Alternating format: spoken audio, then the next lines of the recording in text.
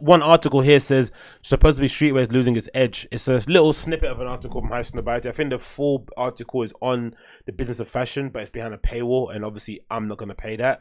So I'm going to read a bit of what I saw from High Snobiety, and then I guess we can kind of take it from there and kind of surmise where they're currently going, or what direction they think they're playing at, or what they're playing at in general, because I don't think it's actually true. I don't think there is a streetwear lost its edge. I think maybe the fashion industry's maybe got tired of streetwear, right? They might have kind of moved on to bigger and brighter things, but I think for the most part, the idea of kids rebelling and starting their own brands and printing, screen printing on t-shirts, getting caps embroidered, making their own perfect version of a baseball cap, that will never, ever, ever, ever die, in my opinion. But what do I know? Let's get this article up here, and then we can kind of discuss this further, because, you know, what's the point of saying all this stuff if you can't prove it, innit? So let's get it up on here. 1 second. Let me see if I can find where's this article here. So this article from High Snobiety. Of course, it's got the godfather of streetwear himself on the main image there, Hiroshi Fujiwara. It says the following. This is the headline: Hiroshi Fujiwara and others discuss what happens once the streetwear bubble bursts. Hiroshi Fujiwara and Raf Simons are just some of the huge industry talent spotlighted in a new piece from Business of Fashion, which discusses what future could look like once the streetwear bubble bursts, right? And I guess that mostly comes from the idea that there was a time, maybe it was, I think maybe it was a good, let's say, what was that fashion, what was the introduction? I probably say the introduction of Vêtements. Vêtements for me maybe marked the beginning of the explosion of streetwear on fashion runway shows, right? Remember that Vêtements show? Let me see if I can find it actually. Let me get that up first, and then we can discuss the rest of it. Vêtements Vogue. Let's see. Why is it being so weird and stuff when I've closed everything down? Let me close that down. Let me close this down. Let me close that down. Okay, cool.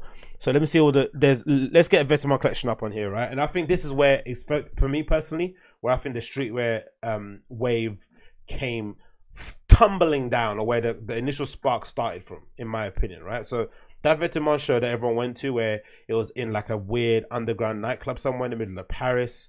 That was the one where Gerard Leto, Jerry Lorenzo, Kanye West, Virgil, and a few other people are sitting next to each other. That was fall winter 2015. Do you remember that show? That was kind of the famous one, the second show after the first, or maybe the third collection, because I remember they had the first collection where all the models were up on plimps, but that was like a lookbook only. Then we had the first collection where it was mostly kind of, you know, sweat kind of singlets or onesies, and then we had this first collection, which I've got on screen here, fall winter 2015, that had all the little kind of security badge holder things on the clips. This is the collection that had the boots. This collection that had that massive bomber jacket that Rihanna was wearing and everyone was wearing for a while. That huge oversized bomber jacket everyone was wearing, that was just popular all over the place. And loads of Korean band people started wearing it. Do you remember this? I think this was a start for me of when streetwear really went like full force within the fashion scene. Before that, it didn't really feel like streetwear was kind of an integral part. Again, that's probably my understanding from it. I don't know if you guys agree with it, but that's why I think streetwear kind of really kind of infiltrated. And ever since then, other brands have tried to do their own shitty version of it. Some worse than others. You know, you've got brands like Michael Kors and Coach and these kind of garbage brands deciding to implement streetwear elements in their fashion, and it doesn't really work as well. And you've got some of the other higher brow brands, some brands like maybe Prada and stuff, who are, you know, obviously Mercutio Prada is like a genius and a once in a lifetime talent, but you know, there is a bit of a disconnect when it comes to the youth market. So when a streetwear wave did come about, it felt like a convenient time for them to kind of, you know, fully lean into bringing back some of the more sportier elements of Prada, and then connecting that with the maybe streetwear element of it. But you know, the quintessential Vêtements hoodie, down jacket elements, you know, this doesn't get more quintessential streetwear than basically what we're seeing now, right? There's a pre-appropriation of motorcycle pants back into the main line again. Loads of really cool streetwear elements.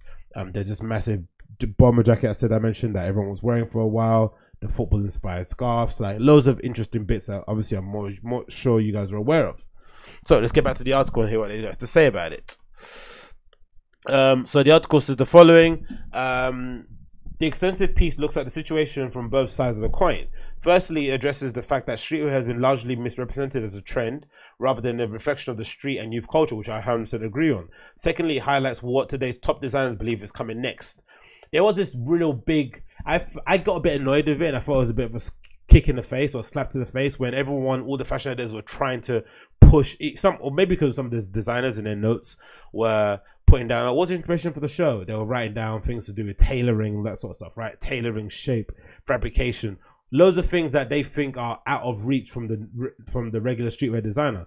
But the actual fact of the matter is that when you're a streetwear brand, or you're somebody that's, you know, obsessed with streetwear as I am, you're not necessarily bothered about, you know, you don't really care about trying to compete with your favorite fashion brand. You're kind of doing your own little thing. You're kind of taking the staples that you would normally have in your own wardrobe and expounding it as you please, or reinterpreting it as you please, right? Most of the high level, or most of the top brands in streetwear, take example for the hoodie, the basic pullover hoodie, most of the top brands in the world that you deem the top streetwear brands out there, they will have a different version of the hoodie, right? Everyone's got a different shape, a different weight, different finish, different trim detail. Everyone's got a different way of kind of reinterpreting that same thing, but they make it season in, season out, and customers like myself keep buying it and buying it, but not necessarily trying to compare that hoodie to like a hoodie from from Celine, or you get from Dolce & Gabbana, or you might get from Gucci. We don't care about that sort of stuff.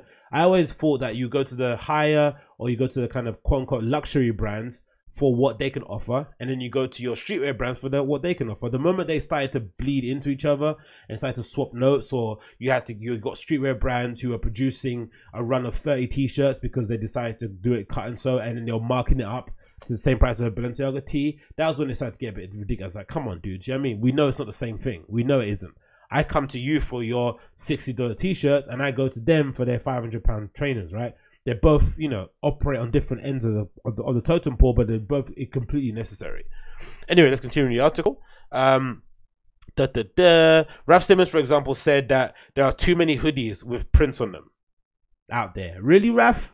Really? Did you not contribute anything to it? Do you not think your amazing talent to somehow be able to disseminate your ability to take what you see on the streets, take what you see in youth culture, and then somehow funnel it back into your fashion brands, and then lead to you putting out seminal, iconic, sometimes archival pieces of fashion way ahead of its time that goes on to inspire a generation of designers who then go into do what? Copy or follow in the footsteps of your work? Do you not think you played any role in that? Imagine the hypocrisy of that.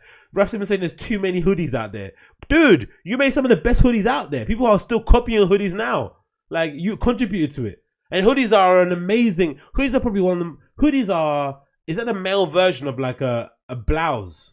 Or like, you know that, what's that fucking, what's that dress in Zara that all the girls wear with the polka dots? That's our version of it. That's a guy's version, right? That kind of style of dress, most girls can. The reason why it's so popular because it's a dress that is very versatile, and it works on most body shapes. And for the most part, most girls or most women would be interested in wearing something like that, right? It touches most of most people. It covers a wide demographic of people. And I guess maybe a bomber jacket, maybe a leather jacket, not leather jacket because I don't think most people want to look like they came out of Greece or something, right? But I think for the most part, most dudes could wear a hoodie, a pullover hoodie in a great material with a nice comfy hood on it, some cozy pockets you can put your hands in. I think most dudes can fit another one in their wardrobe. I know I could. If someone gave me a decent hoodie, even if I got a one for free somewhere, I'd definitely rock it. So anyway, that's mad, isn't it? Raf Simons saying there's too many hoodies out there with prints on them. Like, what? You inspired all the kids to do that because you're an amazing designer. Oh. Anyway, back to the Spring 2019 show, calling for a new outline, a new shape. And Tankun Panigul feels that tailored clothes are the new streetwear. No, they're not. Tailored clothes are not new streetwear. Streetwear is streetwear, and tailored clothes are tailored clothes. What is wrong with these fashion people? Why are they so... Do you think it's... Could you say this is like dog whistling for like them trying to get all the minorities out of fashion? Could that be a thing?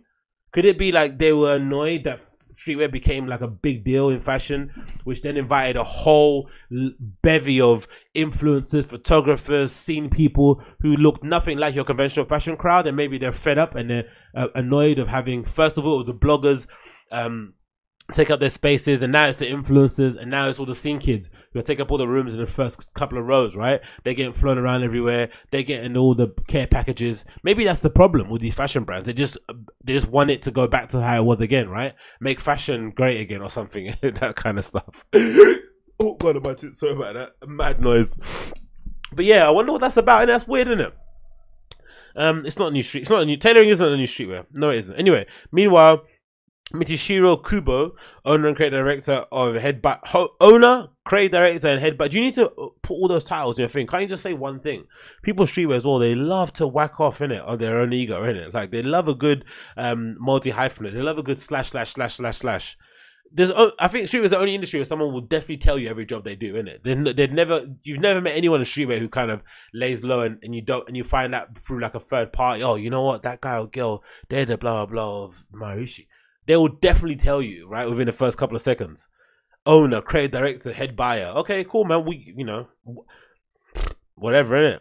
I think in startup world, if you're the founder, we just assume you're gonna be involved in the marketing meetings. I don't think there's not one startup I've been to where the CEO or founder doesn't put his nose or her nose in everything. Just part of the parcel of having your own company, innit? I guess, innit? It's what it is. What can you do? Anyway, what else we got here? Yeah, concept. What does he feel like? Don't know. It doesn't say what he says. Fujora is quoted as saying that streetwear is getting captured by the luxury fashion and is losing its edge. This is why I agree with Gabe. That's why he's a godfather, right? That's what's happening. Fashion is sucking up streetwear. It's taking away its cool points. It's fucking, it's presenting this glitzy, glamoury world. All the streetwear guys who have been slogging and slaving down below in the depths of streetwear alleys, picking up, measly amounts of money, not selling much t-shirts. Suddenly, when all these fancy lads of the fashion world, models and editors and agents and people with unlimited amounts of blow and drinks are offering an opportunity to come in and collaborate or have their brand stocked at Dover Street Market, I don't have any problem with them accepting that, right? And thinking, you know what, fuck this streetwear life, fuck going to, what's that place in Bread and Butter in Berlin or something, and standing around with a bunch of dudes, trying to sell your line sheet at a trade show. I'd much rather go to Paris Fashion Week, hang around, not sell anything, but at least be around, mixy, do a couple of lines and have a couple of glasses of wine, innit? That makes probably more sense. But unfortunately, when that happens, the streetwear that we know and love, the one that kind of pokes fun at the establishment, the one that's kind of risque, the one that's always pushing the limits, loses edge. But then fashion spits it back out again in this pasteurized, lacking in any sort of real fashion way, right? You remember when Versace put out that fucking collection with the fake bondage t-shirts? Remember, Donatella decided that she wanted to take inspiration from, the underground electronic BDSM counterculture in the whole like techno scene, and decided to put all like kind of straps and harnesses all over a t-shirt, a print. And the print didn't even go all the way around. It kind of stopped to the hemline of the t. It was like a digital transfer print. Just like, what the fuck is this, man? These people. So yeah, streetwear needs to be careful. Don't dance too close to the sun. Do you know what I mean? Don't get too close to the fashion world. Dip in, dip out. Get yourself a model or two. Consult on a couple of shoots and whatever it may be. Provide them with insights on why they should use that belt instead of that belt. But don't go too far. However, in the article continues, however, Hirofumi Kuruni, co-founder and creative director of the retail giant United Arrows, says that the true streetwear stalwarts won't be leaving their edge behind. Exactly. Of course, streetwear is on its way down, but if you're a real skater and you want a nice want a nice sweatshirt or trainers, you continue to buy streetwear. Exactly. There we go. It might be going down in popularity with the general consumer, but the people that will go and buy Dimes or Yard Sale or Awake or Stussy or Supreme even, and all these kind of quintessential streetwear brands that you see season in, season out, Pleasures, Paradise, Grind, they're always going to be around. People are always going to want some cool t-shirts with a cool graphic on it, a good hoodie, a good down jacket as well. A lot of brands are putting out some fucking awesome down jackets too at the moment. Loads of cool tracksuits, right? Some cool socks. a little waist bag. Everyone's always going to want those kind of things. So the fashion people can go dance somewhere else if they want to, but you know, I'm always going to stay there.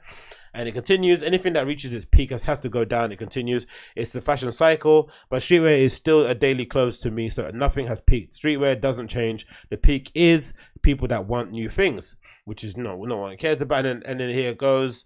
That point is echoed by Hashnobite. It's Christopher Morinci who told Business of Fashion that it's misconception that streetwear is a trend. Surface level adaptation of streetwear is not what the way of dress stands for. If the kids dress more formally tomorrow, more intelligent, this should not be considered as streetwear, of course. But I don't really get what the point is there. But hey, yeah, all in all, I agree with most of the points there. You can read the whole thing on Business of Fashion if you've got the link and you pay for it. I don't, so I'm not, but I guess that's probably the whole gist of it. I don't think streetwear is dying. Long live streetwear. It will never die. There will be kids that always want a t-shirt and a hoodie and a fucking, you know, snapback hat or something.